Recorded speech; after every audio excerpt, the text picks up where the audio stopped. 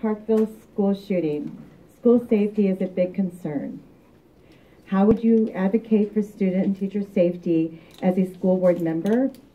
And in light of all the things that everyone's throwing out there, do you agree with our Representative Vicki Hartzler that we should have armed guards in our schools?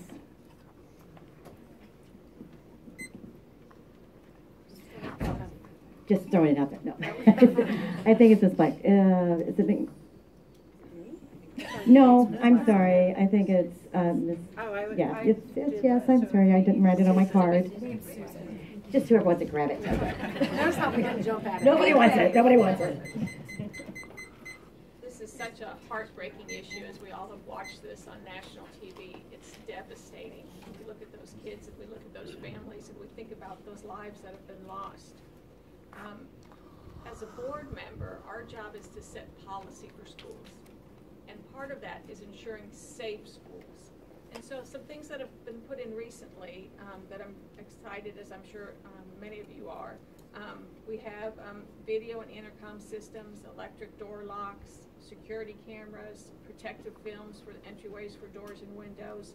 I know the district's also exploring facial recognition software. All of these things are great. We must stay vigilant, though. We're in this place where this has become the educational issue of our time, tragically.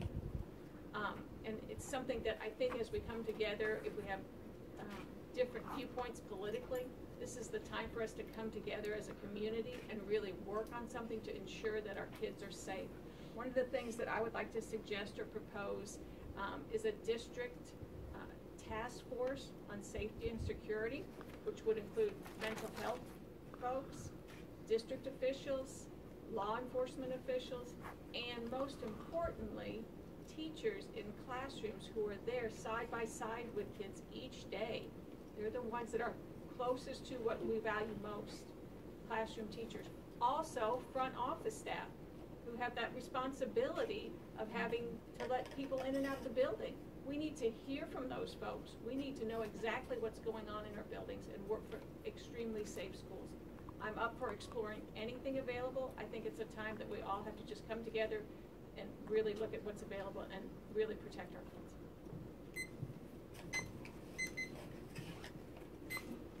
The issue of school safety is absolutely heartbreaking when you hear that kind of news played out over the television and over the radio. It cuts through you.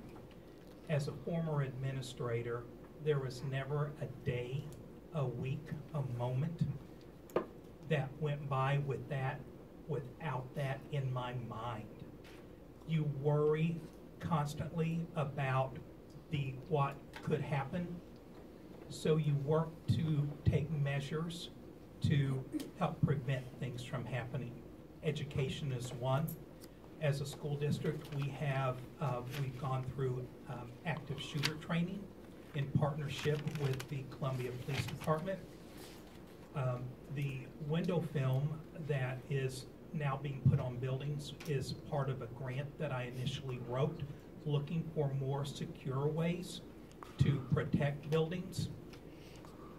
The bottom line is that you will never come up with every scenario that someone might possibly try. But you have to be present. You have to be out moving around in your buildings. You have to be observant.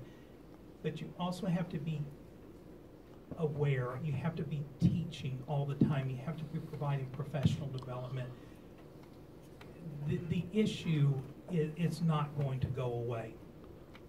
So I would also want to know, what does our community feel like needs to happen in our schools? So this could be a World Cafe on its own.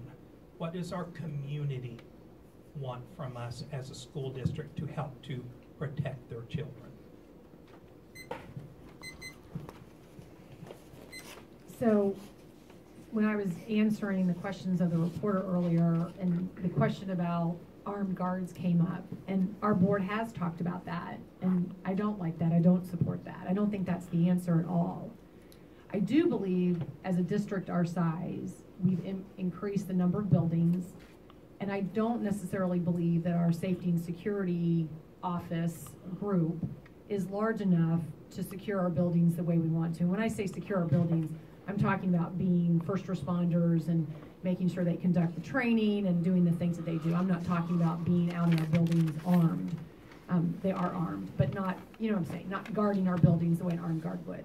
So just like we've increased other personnel because our number of buildings have increased, I think our safety and security office probably needs to increase. That being said, we've also talked about a finite amount of money and what are the needs of the district. So that would have to be a discussion that we would have with our community, with our board, with our administrative staff, and certainly most importantly with our teachers. And I do believe that it's on the minds of our teachers every day about the safety and security, not only of their students, but of themselves. Let's not forget, they leave the buildings most times at dark. And I know we've had some issues at some of our buildings and we've addressed it with lighting and with security. And so that's a safety issue that we're really not talking about. We're talking about what happens during the day, during broad daylight when everybody's around. But what happens at those off hours? The other thing that I think that we really need to be vigilant about is we have so many students that travel by bus and that are coming to and from campus. And we tell our parents, as soon as your student gets on that, I almost said first Student Transportation of America bus, they're ours. And we need to protect them from the time they get on the bus, to the time they get to school, to the time they get back to their bus stop. So it is a community-wide discussion we need to have as well.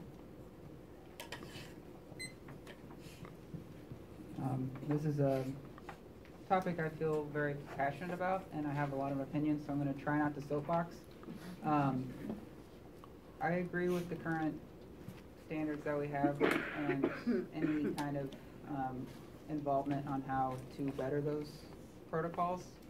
I think it's just honestly disgusting that it is such a partisan political issue now, and I don't think it should be that way. I agree with having trained armed personnel. It's what we have now, like the security officers, sorry. I'm okay with them being armed. I don't think the answer is arming teachers with guns or having any kind of concealed carry in schools. That's my personal beliefs, and I don't think I could see myself supporting any kind of vote on moving in that direction. That being said, it is no harm in being vigilant and having proper protocols and knowing what to do if something like that arose.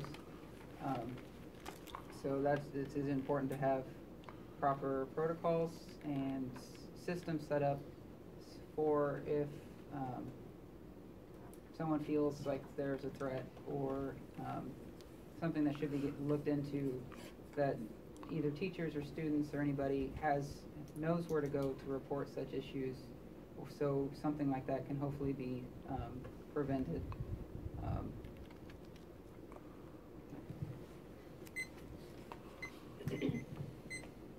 I commend the Columbia Public School District for the steps they've taken over the past few years to try to be more secure.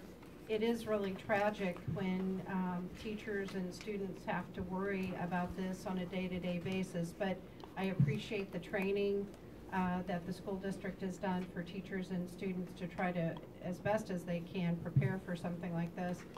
It's somewhat ironic. When I left Kansas City 20 years ago, I remember feeling uncomfortable when many of the schools had metal detectors, so that when students came in every day, that was something that they needed to go through. At that point, the concern was maybe somebody bringing a handgun, I guess, from home, and so they would want to be able to discover those and deal with it. And now we're really faced with a much bigger issue that's very, very hard to plan for and prepare for. I guess one of the things that I've been most impressed with after this tragedy, though, is how the students came forward and really did have a voice. And I feel like they're leading the rest of us adults maybe the direction we need to go, where that they don't have to worry and be afraid at school every day. That it doesn't have to be something that they even plan for and do a drill on, like we do a fire drill or something. So I'm very impressed with the students, and I guess that gives me hope that, one, I think the school districts across the country are educating really great kids, and hopefully us adults can follow along.